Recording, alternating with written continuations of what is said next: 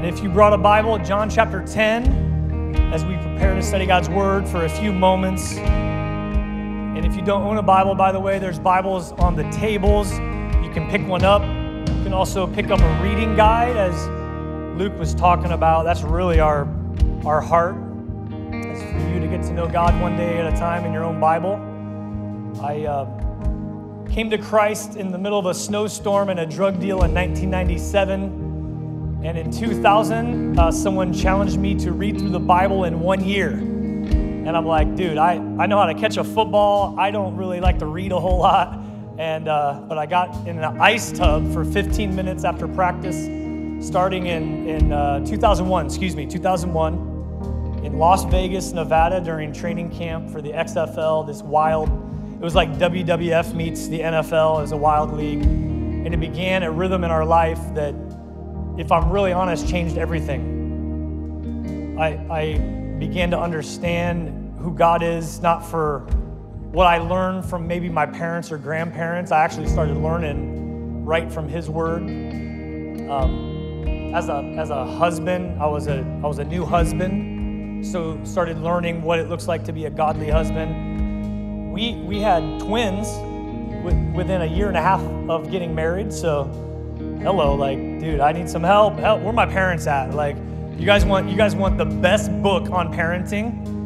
The Bible. Go to Proverbs, actually. Proverbs 22:15, it says, "Foolishness is bound up in the heart of a child, but the rod of correction will drive it far from him." How many know the rod of discipline in your life?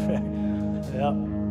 We have a phrase we say a lot that we learned from the Bible. When you're raising kids, tons of love, tons of discipline, and then consistency throughout. It's just a fantastic formula right from God's Word. And so it changed everything. And so that's our heart. We just simply want you to get to know God one day at a time in your own Bible. We're working through the Bible in 4 years. We're in the book of John. Everybody say John. The Holy Spirit wrote this book. It's an account of the life of Christ through John, one of Jesus' inner circle, one of his 12 disciples. He's actually in his inner circle. There was James, John, and Peter. And John not only wrote this book, but he wrote 3 other little letters called 1 John, 2 John, and 3 John. And then guess what? He wrote the last book in your Bible. It's actually called The Revelation of Jesus Christ. So John was exiled to an island called Patmos. And there he got this revelation and he wrote this down. And so, man, we're going to get to that next year. The book of Revelation is wild. And it's end time events. And when you see what's going on in the world right now, and then you compare it to Revelation, you're like, dude, Jesus can come back at any time. So, man, get ready. Someone say, get ready. Man, get ready for real, because he can come back at any time. This world is chaotic, but I love that we can have deep peace in our heart no matter what's going on in this life. We got solid scripture. The Bible never changes. God never changes. In a wild world, we just want to continue to go back to it. So, by the way, first-time guests, can you just wave at me one more time? I want to make sure they're in the back. Thank you for being with us. Wait, right here? Come on, first-time guest right there? Okay. Over here, anybody? First time? Okay. Question, first time, you as well. I'm going to ask this question. I already know you're going to say yes. Chipotle. Okay, on a rating from 1 to 10, what would you say? Like 10 being, I love Chipotle, it's amazing. 5 being, it's all right. What's that? Qdoba, you just lost it, bro. That stinks. Are you first time guest? Are you really? Chipotle, where's it at? 10 out of 10, Matt. Okay, come on. What's your name, dude? Caden? Everybody say, what's up, Caden? Okay, and what did you prefer? Because I need to get that for you next week. Qdoba? Okay, let's do a quick little poll. Chipotle, raise your hand. Qdoba, raise your hand. Qdoba.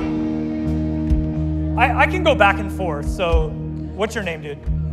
Michael? All right, we're going to get Michael a Qdoba. Matt, can we make sure we get that? Because thanks for playing along, dude. That was good. You're a good sport. I made the conversion. I'll tell you why, and maybe I can convert you, Michael, is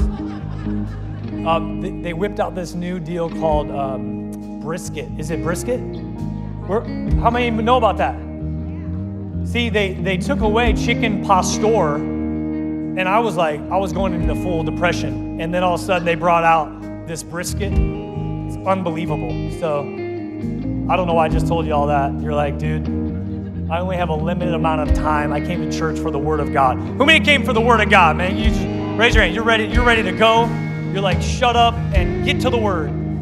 Yes, sir. Yes, ma'am. Let's get in. Let's pray. Let's get in. Lord, what a privilege, truly, truly, what a privilege and honor it is for us as Bible teachers to read along with this amazing church family. And then we're really asking you, what do you want to speak to your people? And so today, it's an honor and a privilege. So I pray, God, that you would get me out of the equation. I just want to humble myself. Your Spirit would combine with the scriptures and you'd speak to souls right here in this auditorium. Everyone tuning in all over the world. We don't just want to go through a religious routine, just go to church. We want to hear from heaven, and we believe you're going to speak. So, again, get me out of the way, speak to your people, encourage us, challenge us for your glory in Jesus' name. Amen. Amen. Well, what leader have you been following lately? What leader have you been following lately? I will tell you, the fruit of your life is connected to who you follow. Today's world, you could follow all kinds of different influencers, different leaders. Growing up, I was thinking about this, and I was thinking of how true it is for my personal life. When I was young, I remember I followed my parents. And how many grateful for good parents, by the way? Just amazing parents. I had great example of generosity, of love. I remember every Christmas we'd find a family that was maybe struggling a little bit, and we'd go on a little mission trip on Christmas Eve and go bless people. And I just saw, we didn't have a whole lot, but what we had, my parents just loved to give away. That was one of the amazing things that I saw out of these leaders. And I remember, golly, growing up, just like some of you guys, you're young people, you're here, you don't want to be here, but you have to be here. And there was a pastor on stage, and you began to follow what the pastor said. Then I grew up a little bit, and the number one influence in my life became my friends. Anybody remember that? Maybe that's still your season. And I'll be honest, I had some friends that I followed that got me into all kinds of trouble. And there were some friends, I learned some good stuff from some of the friends. And then I started thinking, man, you know who the ultimate leader many times in our life is? My feelings. It's so wild. Isn't it wild? Like the other day, in my schedule, it said lower body workout. And if I'm honest with you, I'm like, I don't feel like it. Curls for the girls maybe, but like squatting and like leg, like no one likes leg day except, well, maybe some people. And I was like, you know what? Who's leading my life today? Not my feelings. I don't care how I feel. I'm just going to show up anyway. And I put my earphones in, and NF was on, and it was the song Grindin'. Yeah, everybody know NF? And I texted it to my boys, and I was like, hey, here's the difference between successful people and non-successful people. Successful people, they go, I'm going to grind by the grace of God whether I feel like it or not. And I'm going to follow Jesus. I'm not going to follow my own flimsy feelings. I'm going to go full send, and I'm going to follow him no matter what I feel. And it got me thinking of this teaching. And I was like, man, when I've been studying this along with you in John chapter 10, Jesus compares and contrasts two different leaders that people are following. Number one, he was talking about himself, and he called himself the Good Shepherd. Everybody say Good Shepherd. And he was comparing with some religious leaders that were trying to lead his people, and they were leading them astray. In fact, they were leading them with an ill motivation. They liked the money, they liked the popularity, Now Jesus comes on the set, he starts leading, people starting to follow him, and they're hating on Jesus. And so he's talking to these people in John 10 and explaining the difference between a good shepherd and them. You remember the chapter you read before, John chapter 10, it was John chapter 9. You guys are biblical scholars. All right, good job. And in John 9, Jesus healed the man that was born blind. And they were all freaking out. And now in John 10, he has this conversation comparing the good shepherd with them. And it's tough for us. I don't know if there's any shepherds in the building today or online. Any shepherds? Raise your hand. You herding goats and sheep and whatnot. But then it was very common. And so he gives this illustration on leadership, and he says the leader, he talks about himself as the good shepherd, and I lead my sheep. And by the way, you are a sheep. Anybody? Let's just all say it. Bah, like get your bah. Just get bah. You follow. You kind of wander at times. Some of y'all are pretty stinky. You didn't take your shower quite yet today, and we have a tendency to wander. And we need a shepherd. We need a shepherd in our life, and Jesus is presenting this. And I'm just going to tell you right now, those of us in here that have seen the fruit of us leading our own life and then finally coming to the end of it and being like, I'm sick of the fruit that's coming out of my life. I'm all in with Jesus, the good shepherd. I'm going to follow you. I'm just going to tell you the fruit of it has radically changed my life. You can debate the Bible. You cannot debate a changed life. Now, am I perfect? Do I shine, polish my halo and float around every day? My wife will tell you no, but she will tell you I'm a different dude. From the drug-dealing, depressed dude in the car in 1997 to who I am now, completely different because of who you follow. So who are you following? Who am I following? That's the question today. And we want to point out from John chapter 10 just a couple different ways that the good shepherd leads. If you're a note taker, write it down. Number one, he speaks. The question really is, are we listening? He speaks. You'll see it in John chapter 10, starting in verse 1. He says, I tell you the truth, anyone who sneaks over the wall of a sheepfold rather than going through the gate must surely be a thief and a robber. Underline that in your Bible. But the one who enters through the gate is the shepherd of the sheep. The gatekeeper opens the gate for him. The sheep recognize his what? His voice, and come to him. He calls his own sheep by name, and he leads them out. After he has gathered his own flock, he walks ahead of them, and they follow him because they know his what? They know his voice. They're listening. They won't follow a stranger. They'll run from him because they don't know his voice. Now pause there because you need to know a little bit of the context, again, of that culture. Jesus knew full well that the Jews he was talking about would understand this. In a town, a lot of shepherds would keep their own sheep for overnight. So just imagine like this huge sheep pen, maybe 6 feet of rocks and walls around it. And then there was like a gatekeeper. Instead of a door, there'd be a gatekeeper.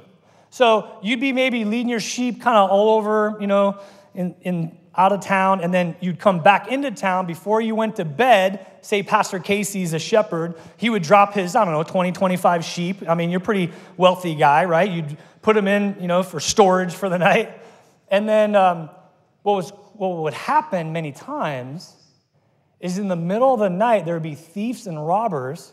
They'd go by twos. And you'd I'm looking at you for some reason. You and I would be robbing, and I would jump on your shoulders, and I would hop over, and I would go with my knife, and I would kill about 4 or 5 sheep, throw them back over the wall, and then I would somehow wiggle back over the wall, and you and I would take off while the gatekeeper was sleeping.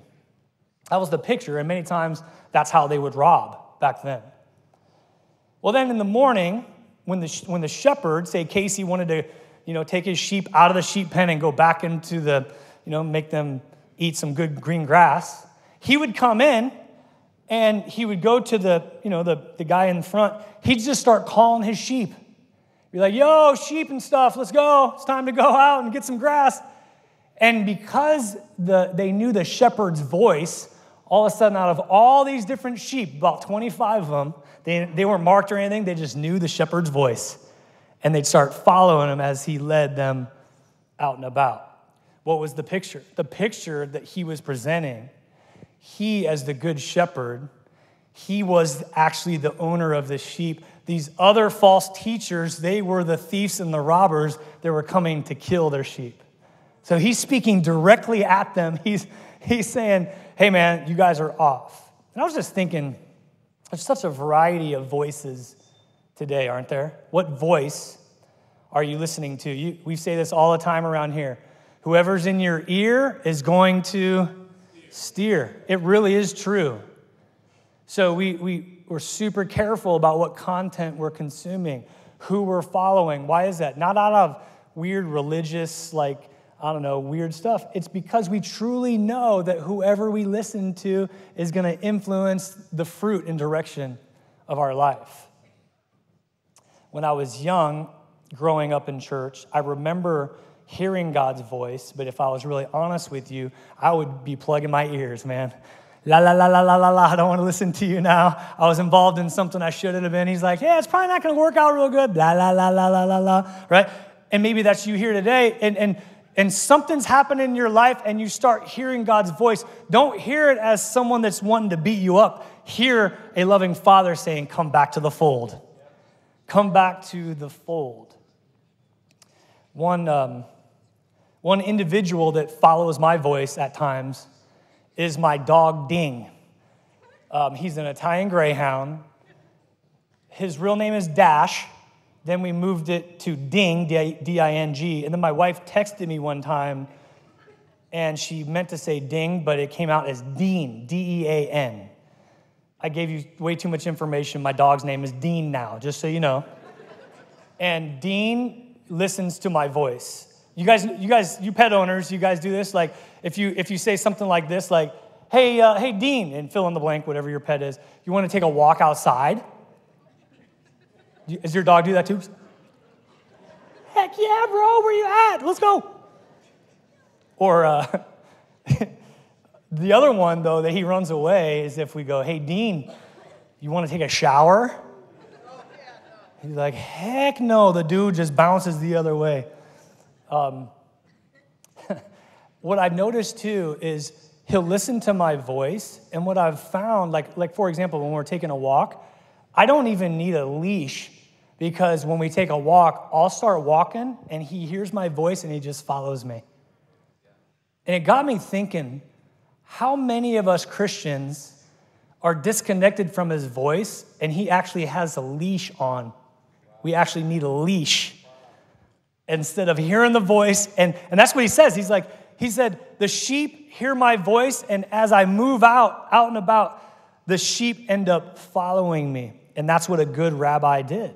A good rabbi would walk ahead, and his example would show them the way. And as they listened to his voice, they would follow. One of the keys of this church, as I mentioned, is listening. The best way to listen to God, church, is this right here. I just want to hear the voice of God. Now, yes, he speaks through the Holy Spirit. He speaks through other people. He speaks through a still small voice. He speaks all kinds of different ways. But the most solid way that you can listen to the voice of God is this. And how many, by the way, are listening to God's voice every day through the Old Testament, our secondary reading? Anybody here? Okay, I'm going to encourage you, not just the primary reading in John. Right now we're in 1 Kings. I'll just give you an example of how God speaks. You guys ready? 2 people? Great. Okay, so I'll just tell you what he spoke to me this week, okay? I'm reading 1 Kings 17, and there's a story, and if you're not in the Word daily and you're not asking God to speak to you, sometimes you can miss this. If I grab my mechanical pencil, I put it in my iCal, I will listen to the voice of God. I want to get to know him. Would you speak to me? And I'm reading this story of when Elijah, when he goes to this evil king Ahab, and he looks at him, he's like, hey, by the way, Ahab, God told me, I'm going to tell you it's not going to rain until I say so. I was like, dang, that's baller status right there. Like, can you imagine just saying, it's just not going to rain until I say so? God gave him the power to do it, and And so after he does it, he dips down to this little brook, Cherith, I think is what it was. And God told him to go to this little brook, and he said, just wait there. Every morning and every night, I'm going to send ravens to feed you. Talk about someone, that's like supernatural provision right there. I mean, Lamar Jackson and Derrick Henry bringing you like Uber Eats every morning and every night. That's pretty powerful. But over time, because of the drought, the brook started drying up. So it was supernatural way that God was provided, but then it was supernatural how God was directing him because the brook dried up. And then God spoke to him and he said, now go to Zarephath, which means what? The refining place. So he leaves the brook, he goes to this area called Zarephath, and God tells him, when you get to town, you're going to find a widow there, and she's going to feed you. So Elijah goes to her and says, hey, will you please give me a little water? She's like, yeah, sure. And he's like, hey, by the way, can I get a little piece of bread too, a little Jimmy John's or something? And she looks to him and she says this, hey, I'm sorry, but it's gotten so desperate that I have a tiny bit of flour, a tiny bit of oil. I'm going to make one last meal for my son and I, and then we're going to die. That's how bad it got. So Elijah looks at this woman, and he says to her, he said, okay, that's fine, but make me a small cake first. Make me a piece first. Can you imagine, like, the audacity of the man of God to be able to go, no, make me a cake first? And I started thinking about this, and I started thinking about in desperate seasons of our life, where I say I have faith and I'm putting God first, but then I get a little desperate and now I take the wheel back to myself and it's no longer God first, it's Todd first. And out of fear, I take the wheel and I try to make sure I lead my life. God was speaking to me this so hard and I was like, what is she going to do? And she'd be like, bro, what are you talking about? We're about to die and you're saying, by faith, she makes him a cake first. And the Bible says miraculously, because she by faith gave back to God first, that the oil and the flour did not run dry until food was restored back in the area after the drought. And you're like, why did you just go off on that? I'm trying to give you a picture of when you listen to the voice of God every day and you need to hear something from heaven. He will speak to you if we simply open the scripture and see what he wants to say. It was so powerful. I needed to hear it.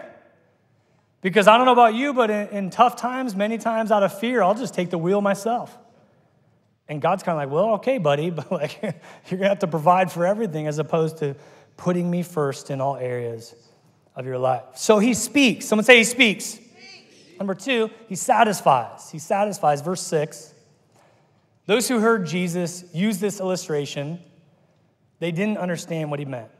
So he explained it to them. I tell you the truth, I am the gate for the sheep. Underline that in your Bible.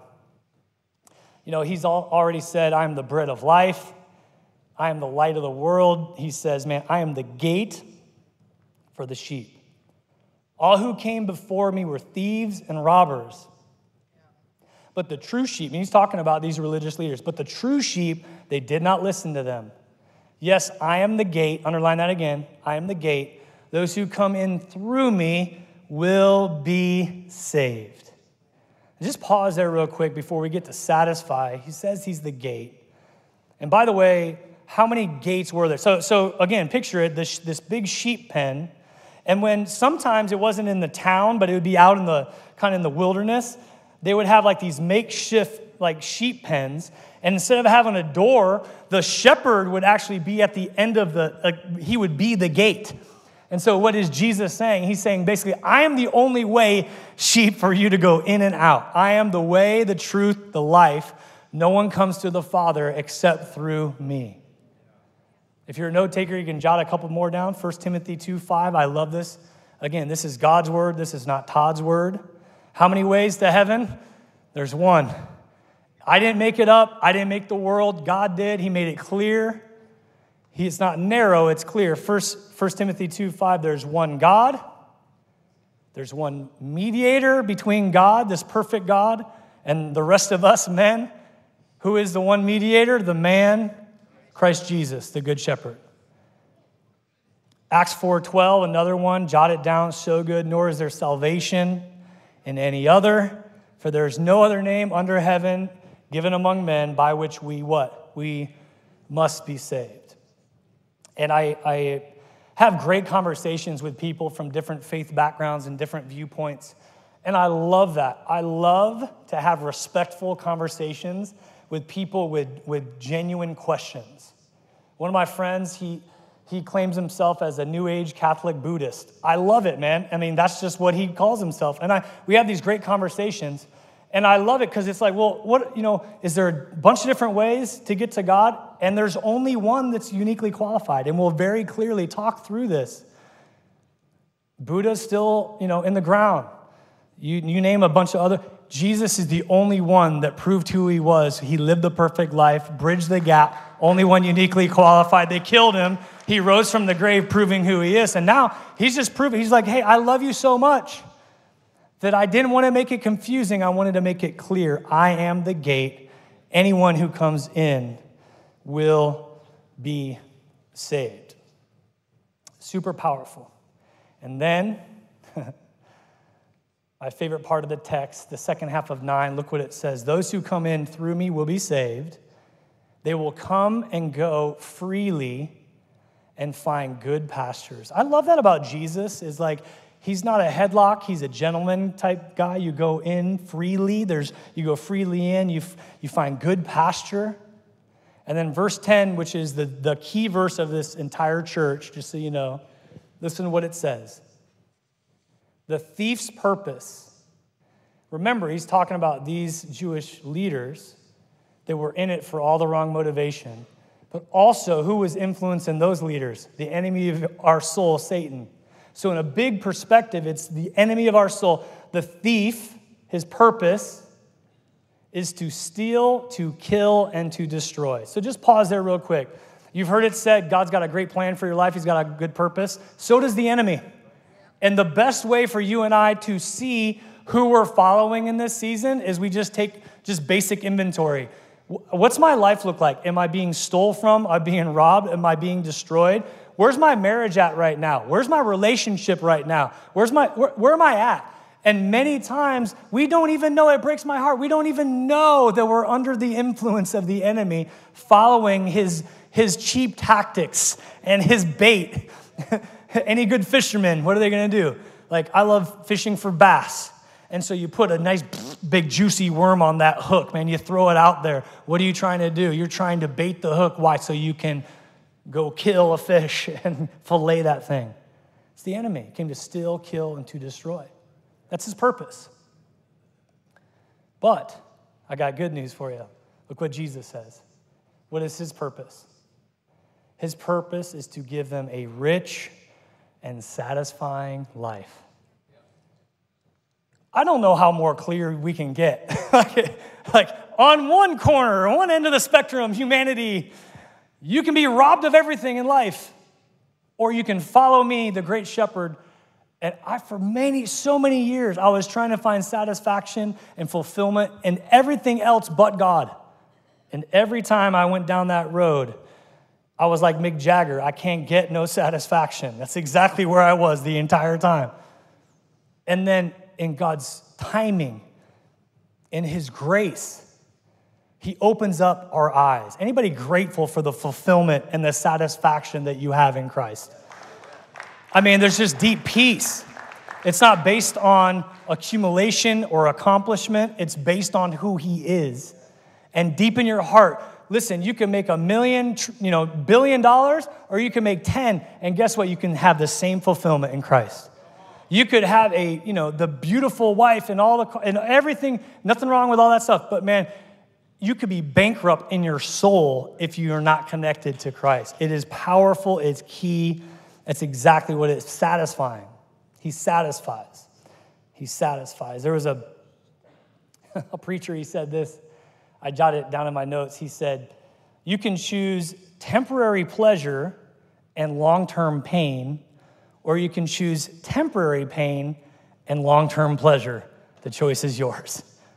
And I was like, man, that hit me like a ton of bricks. I've met with several people at the end of their life, and I get invited into these amazing opportunities, really a sacred trust to pray for people before they pass. And I'm just going to tell you, I've never had one person ever say, man, I regret not working harder and having more stuff. In fact, I regret not doing way more drugs than I wanted to. Like, there's never been a time that I've had someone regret that. But you know what I have had people regret so often? Just recently, a guy that had, you name it, whatever a man wanted, but he didn't have peace with Christ and a deep fulfillment in his soul. He said, and it was so cool because within the last, handful of months before he passed away and he received Christ and he was walking with deep peace. And his only regret was, man, I wish I would have had this earlier. Reminds me of King Solomon and talk about having everything. Did you guys read that in the Old Testament? King Solomon, the richest, wisest king ever to live. I mean, this dude had anything he wanted. For entertainment, he'd have Beyonce over every night. He'd have like a 10-course meal. The dude had Lambos. The dude could do whatever he wanted. And he was searching for meaning, searching for purpose, searching for satisfaction in everything but God. And it was tragic because early on he was cool with God, and then he kind of just went off in his older years. And then he wrote this book. It's called Ecclesiastes. If you've ever wanted to study the life of Solomon towards the end of his life, read this book. And I'll just read a couple verses. I was reading these as I was studying, talking about satisfaction. Listen to what he says. It's fascinating. Fascinating. It'd be like today's Elon Musk or Bill Gates or someone like that after trying to have fulfillment in all of these things. Listen to what he says. I said to myself, come on, let's try pleasure. This is Ecclesiastes 2:1. Let's look for the good things in life. But I found that this too is meaningless. And then in verse 10, this struck me. Listen to what he says. Anything I wanted, I would take. I denied myself of no pleasure. I even found great pleasure in hard work, which again, there's nothing wrong with that. God's called us to that. It's beautiful. A reward for all my labors. But as I looked at everything I had worked so hard to accomplish, it was also meaningless, like chasing the wind. There was nothing really worthwhile anywhere. Chasing the wind, pleasure, satisfaction. Jesus promised he satisfies. He's the great shepherd. King David, before he was King David, what was he? He was a shepherd. And he wrote in Psalm 23, what did he say? The Lord's my shepherd. I have all I need. Wouldn't that be the greatest position for a human to be in? I got all I need. Maybe that's your one homework assignment. When you wake up, say, you know what? If you're a Christian in here, I got Jesus, I'm content. I have all I need. I got all I need. Verse 2, he lets me rest in green meadows. He leads me beside peaceful streams. Anybody need peace in your soul today? Peaceful streams. He renews my strength. Anybody feeling weak, feeling lethargic today? The strength of the Savior. He guides me along the right paths, bringing honor to his name. He's the great leader. He's the great shepherd. He guides me. You follow him, he's going to keep you on the right path of a rich and satisfying life. So he speaks, he satisfies. Finally, number 3, and maybe most important, church, write it down, he sacrifices. I'll just tell you this. Any leader that you follow, look to see if they sacrifice. My parents, I was telling you about as I followed them early on, some of the most sacrificial people I know. I remember very clearly growing up where my mom wouldn't have, this was right after a divorce. She's working full-time, going to school. And I remember I love baseball. Any baseball players in here? I love playing baseball. And we used to have this, you couldn't get online and order shoes. We had this magazine, it was called East Bay. Anybody, where are my old people at? The East Bay magazine, it would come to our house, and and I would always want the Nikes with the metal cleats. So you could be, it just sounded cool. When you walked, it's like click, click, click. You know what I'm talking about? Anybody know? So, and they were expensive. And my mom, you would go into her closet. She had nothing in the closet, but you know what? She would sacrifice for us kids. She'd always put us first. She'd be like, yeah, whatever cleats you need, Toddy, you got it. Someone say sacrifice. We're talking about a whole nother level of sacrifice in Jesus, though. In verse 11, look what he says. I am the good shepherd. There it is again. I'm the good shepherd. I'm not the bad shepherd. I'm not the overwhelming shepherd. I'm not the headlock shepherd. I'm the good shepherd. The good shepherd, here it is, underline it, sacrifices his life for the sheep. It's powerful. Sacrifices his life for the sheep. The word for in the original language is huper, which it actually looks like it says hyper, and it means on behalf of or instead of. What does that tell you and I? That Jesus was sacrificed, his very life sacrificed instead of me. I'm the one that deserves death. God's perfect, he's holy. I'm the one that needs to pay for my sin. Guess what? Jesus goes, you know what? I love them too much. I'm going to take it for them. We just went to this show last night. It was called The Thorn. Highly recommend, by the way. And it's kind of like Passion of the Christ meets Cirque du Soleil light, basically. And towards the end, they showed when the Romans took the cat of nine tails. It was this leather strap with pieces of metal and pieces of glass in it. And before they crucified Jesus, they whipped his back 39 times, 39 lashes into the back, and it would stick into the back, and they would pull it back out, and ribbons of flesh would come off the back and the back legs and the back of the arms. And they showed that. In my mind, I'm like, I was tearing up, and I'm like, I deserve that.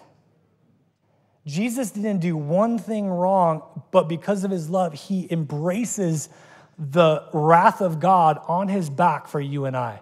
Church, I'm just going to tell you, or non-believer, that is true love right there. That is a true leader. Someone who goes first and sacrifices and takes the beating that you and I deserve. He takes it on his back. He's like, I got you, man. I got you. That's sacrifice. He says the good shepherd sacrifices his life for his sheep. There's a great scripture later on in chapter 15 of the same book, John 15:13. Jot it down. It's so good. Greater love has no one than this, than to lay down one's life for his friends. That's your leader. Someone who lays down their life. In verse 12, he goes on, he says, a hired hand will run when he sees a wolf coming. He'll abandon the sheep because they don't belong to him, and he isn't their shepherd. And so the wolf attacks them and then scatters the flock. The hired hand runs away because he's working only for the money and doesn't really care about the sheep. And this is very clearly a jab to the Pharisees and the Sadducees, these religious leaders. And he's basically saying, you guys, man, I'm sacrificing for the sheep. I'm going to lay down my life. Y'all, when you see anything get tough, you're out because you're not really in it to care for the sheep at all. You don't care. You just want to actually get the resource. Your motivation's wrong. And this is powerful, and I just want to read this. If you're a leader at this church, it's so good for us constantly. God, search my heart. What's my motivation for leading in this church? So if you're a small group leader, you're a team leader, you're a pastor, check this out. Jot it down, 1 Peter 5:2. Listen to what it says. Care for the flock that God has entrusted to you. This gets overwhelming for me if I'm the lead shepherd, the lead under shepherd of Jesus, and all of a sudden he sends all you sheep like rolling in to look, like y'all, like, how are we going to care for these people? Guess what? Now you develop other shepherds that have the same heart of Jesus to care for people, and now the church should never get bigger than 4 to 14. And you're in a group, and now that group leader becomes a shepherd, and we watch over it willingly, not grudgingly. And let me just say here real quick, you might be a parent. You're a shepherd. You might be a business owner. You're a shepherd. You might have 6 kids. You have starting 5 and a sub. I don't know how you did it, but guess what? That's your flock. You've called to care. God's called you to care for that flock. Business, you could have 250 employees. That's your flock. We watch over it willingly, not grudgingly, not for what you'll get out of it, but because you're eager to serve God. Verse 3, don't lord it over the people assigned to your care, but lead them. We don't lord, we lead by your own good example. Jesus, the great shepherd, he didn't drive the sheep, he led the sheep. Two different things by his example. And then verse 4, how about this for good news if you're a leader? And when the great shepherd appears, you'll receive a crown of never-ending glory and honor. It's good news. Verse 14, 15, 16, I really don't have too much time to draw attention to. He basically says, I'm the good shepherd, just as the Father knows me, I know the Father, I sacrifice my life for the sheep, talking about intimacy with God. Verse 16, he says, I have other sheep too that are not in this sheepfold. I must bring them in also. He's talking about it's not just the Jews, but it's also the Gentiles or people that are not Jewish. There might be a handful of people with Jewish descent here listening and together in this room, but most of us are Gentiles. We're not Jews. And he says, guess what? I want to bring all y'all in. It's going to be one shepherd and one flock, and all of us together. Paul writes this to the church in Galatia, chapter 3, verse 28. Listen to this. This is good news. There's no longer Jew or Gentile, slave or free, male or female, for you are all what? You are all one in Christ Jesus. It's the beauty of the gospel, man. It doesn't matter what color, creed, financial status, where you live. If we're following the great shepherd, we're one big family, one big flock. That's good news. And let me just say this, by the way, if this particular local church isn't the best expression for you, let us know so we can help you find a different, maybe pasture land under the great shepherd and other great shepherds here in our city. We want to be able to do that. Last thing I would tell you is this.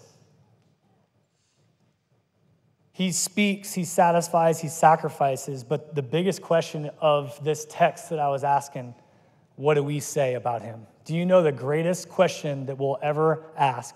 What have we done with Jesus? And if you look at verse 19, after he shares this with these people, when he said these things, look at verse 19. The people were again divided in their opinions about him. Does that not describe the world today? Verse 20, some said, he's demon-possessed. He's out of his mind. Why listen to a man like that? And then what does 21 say? But then others said, some said this, others said, this doesn't sound like a man possessed by a demon. Can a demon open the eyes of the blind, which he did in chapter 9? In other words, because God loved us so much, he gave us free will. He creates man. He says, the only way I'm going to have genuine love relationship is if I give you choice. And now I created this whole entire world to have relationship with you. I've already gone to the cross. I was buried. I rose from the grave. And I say, just follow me. You have the choice, though. To many people, there were three choices. He's either a lunatic and he's lost his mind, he's a liar and he's not the only way, or genuinely he is Lord and we get to make the choice. Amen? God, thank you for this word, so clear. Thank you that you are the good shepherd, that we can follow you to good pasture, satisfaction, peace, joy, forgiveness. And even now, God, as we're winding down, we pray that you would continue to speak to your people. Maybe someone in here right now that they've been trying to find fulfillment in a variety of different places, and man, they've come up short, and they've seen the fruit as they've followed other leaders. And we pray today, God, that today would be the day of humility, the day of coming to you. You say very clearly, you're not willing that any would perish, but that all would come to repentance. You're super patient with us, but now's the time, and you're reaching out your hand. I pray that you would reach your people even now, in Jesus' name. Before I say amen, I just want to land the plane here just with a quick story and give you an opportunity in a moment. The band will be playing a song The church will be praying. If you don't absolutely have to leave, if you could just lean in and pray for these last handful of minutes.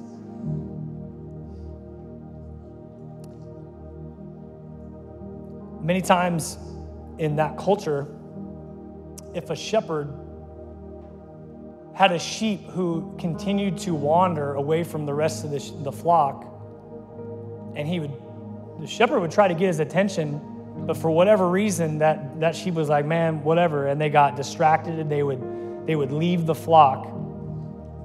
After a few attempts of getting the sheep's attention, the shepherd would take a rod and have to break the leg of the sheep. He would break the leg so couldn't wander anymore, but then graciously the shepherd would then take the sheep and put him on his shoulders. And as he was leading the other sheep would be following him, and he'd carry the injured sheep on his shoulders, speaking to the sheep. And over the time, as the sheep would heal, he would start hearing the shepherd's voice. And they would start building this relationship, this closer relationship. And then by the time that sheep was healed, he would finally put the sheep around with the rest of the pack and begin to walk, and that sheep stayed really close. He was like right in line, right behind the shepherd.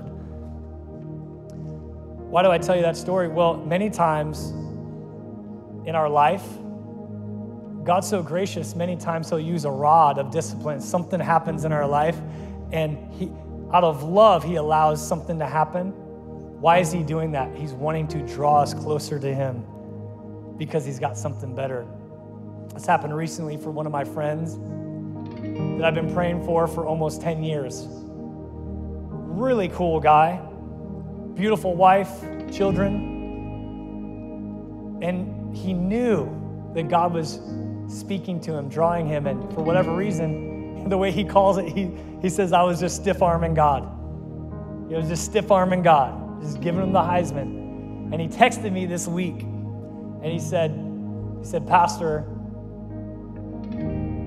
I'm tired of stiff-arming God. I want to start following. Will you meet with me this week and lead me to Christ? Imagine getting that text on your phone. I've been praying for 10 years. By the way, if you're praying for people right now, don't give up, because they're never too late. God's always on time. He'll do it in his timing. And it was wild because we met at this grocery store, and I had the privilege of looking this man in the eyes as he's weeping, and we're dapping up, and I got to lead him to follow Jesus. And I looked at him, I said, hey man, you might have, and he's got some stuff in his life. I said, guess what though? You're forgiven, and now that healing process is one day at a time as you stay close to your Savior and you begin to follow him. And I'm wondering, maybe today is the day that you showed up here at church. You're like, man, I'm the wandering sheep. And maybe you have a messed up wheel. You got something going on in your life, circumstance. Guess what? He's just calling. He's saying, just come follow me. Come follow me. I'll forgive you. I'll clean you up. I'll heal you. I'll give you my perfect life for your messed up life. And I'll lead you on into eternity. So let's stand together. Church, just begin to pray. You absolutely don't have to go, just pray. This is a great invitation. It's for those online as well. It is, hey man, I'm a wandering sheep. I want to humble myself before God. I'll invite you to come up right here as the band plays. I'll lead you in a prayer. It's a very simple but profound prayer. It's like, God, I'm done following my own feelings. I'm done following all the wrong influences. I want to follow the Good Shepherd. I need forgiveness. I need your Spirit to lead me. We'll connect you with some people to help you begin this journey. And I promise you, man, the fruit of your life is different. Put him to the test. Say yes to him right now. So church, begin to pray. Band, go ahead and play.